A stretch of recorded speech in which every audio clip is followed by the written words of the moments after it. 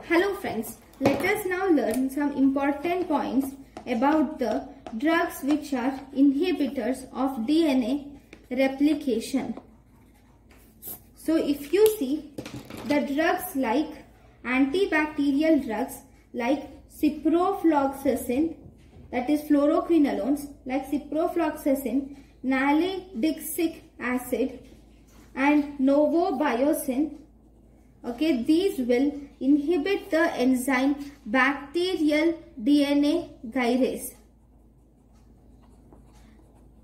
Then the enzymes like, the anti-cancer agents like atoposide, adriamycin, and we have doxorubicin. Okay, these will inhibit human topoisomerases. This will inhibit human topoisomerases. Then if you see 6-mercaptopurine, this will inhibit human DNA polymerase. Right? Then if you see the